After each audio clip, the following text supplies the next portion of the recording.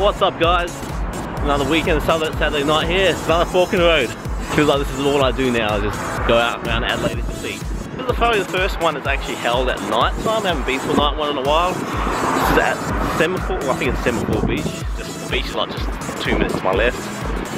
But hey, they got it all lit up, I'm ready to eat, so alright, let's go. I'll also be screening Beauty and the Beast today. Taylor's Sultan's time. Don't mind the Beauty Beast, it's just started playing. I got the it's like Salad from I think it's a game.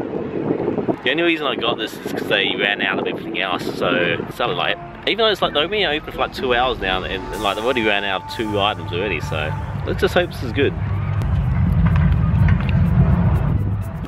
Yeah, it's okay. It's cold, you know, the meat's cold. The salad's still pretty fresh. It is a healthier alternative if you want to come here fork in the road. But this is what I had left, so hey, at least I'm having my veggies.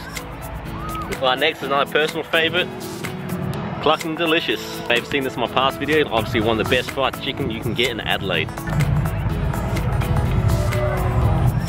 Oh yeah, it's so good. See my previous video where I talk about this much more. There's a food truck that decked out the entire place as a food truck, and you can eat inside as well. This is like a little mobile restaurant with a kitchen at the back behind me. You can see there, and all the inside dining seats. About 3 seats, and there's a seating inside the windows. Let's get ready to take him to school. This is the school lunch. It's like a ham and cheese sandwich with pickles and some shit, just like a normal school lunch. No feedback. The academic good enough. It's like being back at school again. Like a school canteen. Yeah, I was like, oh, she gets the lecture. Yeah, she needs to go. The chutney though gives them much more sweeter. It's like it's more of a sweet grilled cheese sandwich.